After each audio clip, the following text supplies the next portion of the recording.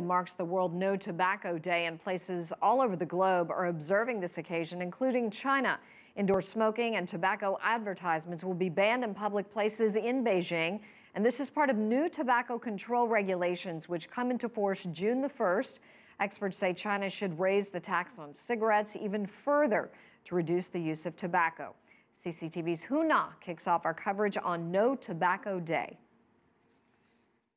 China increases wholesale tobacco excise tax from 5 to 11% in early May, its first increase in 6 years.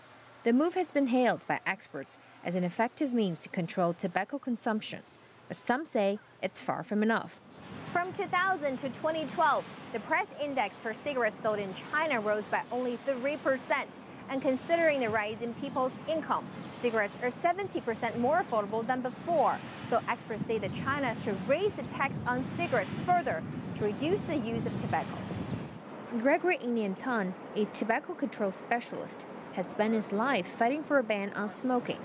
He believes the tax should be raised higher and the revenues from the tax invested in health and medical sectors. This raised tobacco tax is 5% is a good start, but it's not enough. It's just the beginning. Because by raising tobacco taxes, two important functions performed. Number one would discourage low-income smokers, such as students, youth, workers, and farmers, to smoke less.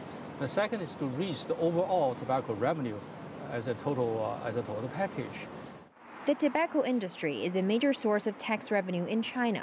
Last year, it brought in over 900 billion yuan, or close to 145 billion US dollars. The tax hike is expected to bring in extra 87 billion yuan in revenue for the government this year. But despite the tax, China still faces enormous challenges in fighting smoking. There are three other things to be done. Number one is to offer assistance to smokers to quit.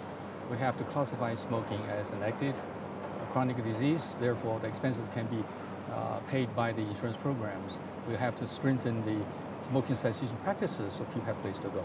Okay, another one is to add graphic warning signs on top of tobacco packages. Therefore, smokers would be discouraged from smoking and less desirable to send to someone else as a gift. Another two things has to be done. One is to separate the functions of the state tobacco monopoly administration and also Chinese tobacco corporations. Therefore, ban smoking is one thing, promoting smoke sales is something else. The tobacco tax increase is expected to reduce the number of smokers in China by 4 million. In a country with 300 million smokers, it's a small first step, but an important one. Hona, CCTV, Beijing.